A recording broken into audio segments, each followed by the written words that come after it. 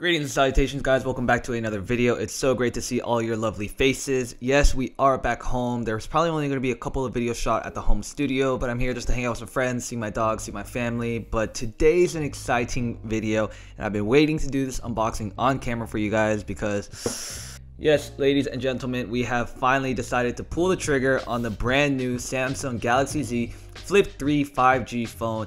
And I honestly never thought I would be making the switch to the Flip, but here we are, and I'm very excited to unbox this because if you haven't heard, this is going to be probably one of the biggest game-changing phones on the market right now for 2021 and into the future. So I'm very excited to have my hands with this, and no, this is not sponsored, but over the next couple of videos I'm really going to be putting this phone to the test to see whether or not it's going to be a new daily driver and replace my current iPhones. Now, speaking of the iPhone, might as well bring up a couple of points regarding why I decided to pick up the Samsung Z Flip. And to be honest, I've actually had only one Android phone in my life. It was around middle school or high school, and to be fair, even though I've been a pretty hardcore Apple fanboy over the past couple of years, I never really thought to make the switch until Samsung came out with a device that was equally as powerful as the iPhone and had more capabilities and innovative features that I don't think Apple has caught up to yet, which is why I finally decided to test this out. So without further ado, let's just jump right into this unboxing. And right now I do have the black version, but it also came with the Galaxy Buds Pro, which is going to be a super handy accessory to have. Hopefully it's going to be just as good as my AirPods Pro, but basically Samsung was having a huge deal where if you pre-order the Z Flip, you were able to get a bunch of credits, so I was able to pick this up for a lot cheaper, as well as the fact that they also gave me a free upgrade to a 256GB phone, as well as some Samsung Care. So there were a bunch of perks of pre-ordering this phone, so I'm gonna just stop talking and let's just get into this. Obviously you've got the nice black phone box, but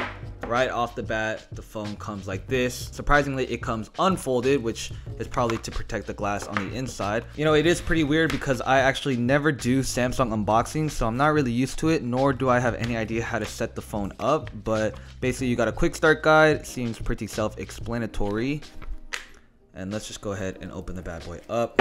Comes in this nice little wrapping right here. I'm ready for this. Ooh. Alright, so I decided to pick it up in the Phantom Black colorway. It's basically all matte black, everything. It looks super dope. Alright, I'm gonna try it. I thought it would make more of like a clicking sound, but man, that's crazy. Literally, how the hell am I now in the future where the phone can just flip up like that, take a call like this, watch videos, take photos, and then just have everything close up in the palm of my hand. I didn't really realize it from other reviews, but damn, this thing is super tiny, and I think that's one of the main reasons I'm so drawn to this phone. And man, I still can't get over this display, but the fact that it is just so compact, has such a small footprint, is going to be a huge game changer. So let's power the phone on and let's get this thing running. Bada bing, bada boom. Oh, that's crazy. Alright, so I'm not gonna lie, right off the bat, the phone is very tall. You may not realize it, but it does feel a little bit taller in the hands, but it is pretty narrow, making it pretty comfortable to rest in the hands. The only downside is that it's hard to reach the top and the bottom at the same time, which is why it might be easier to just fold it up like this. But overall, right off the bat, I'm very impressed with the design. The screen is massive. It takes up the edge-to-edge display with the pinhole camera right there. I don't think the technology is there to just have a completely full screen yet. And like I said, the matte black colorway is super sick. I think it's going to be one of the best colorways to pick up so that it doesn't get too dirty, and it's also going to match my matte black iPhone. And while the phone is setting up, let's talk about the hinge. Now obviously it's no surprise that you are going to get a slight indent in the phone. It is pretty noticeable regardless of however the phone is turned on. However, I think the more you use the phone, it's going to be less noticeable, and similar to the notch on the iPhones, I think it's just a little drawback that you're going to have to accept. Alright, now while this thing is setting up, let's go ahead and unbox the Galaxy Buds Pro. Now there are a couple of different versions that Samsung has when it comes to their earphones, similar to the AirPods and the AirPods Pro, but this is their top of the line model, which is meant to go head to head with the AirPods Pro. Alright, so these are the Galaxy Buds Pro. Wow. Alright, I'm not gonna lie, the case is actually very small. It's got a super tiny footprint. You pop it open and the Galaxy Buds look like this. So these right here are in the matte black colorway, but they're more of like a little glossier black, if you guys can see that.